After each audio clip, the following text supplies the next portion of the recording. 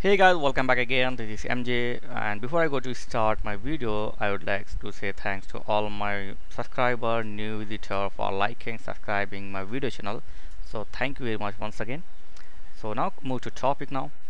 So today's topic is how to change slide size in Microsoft PowerPoint. So this is an easy trick. Everyone know this. If you don't know, then you watch this video till the end. So when you're going to prepare any PPT, so even if you need to any change your PowerPoint presentation slide size or portrait or landscape, whatever you want, you can do easily. So I'm going to take the simple thing. Just click on the design here and then click on slide size, click on custom slide size. So from here you can change slide size like on screen or overheaded like this. Okay, let's fix it. That's it. So here the slide size is changed now.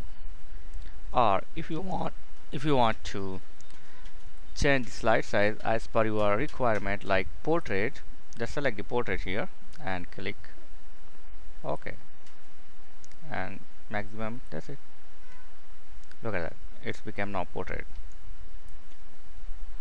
Then you can easily change your desired uh, size, like I'm going to take this 39. Okay, and this is a 6.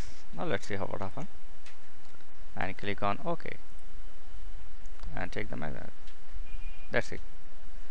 So you can change slide size as per your need, as per your requirement.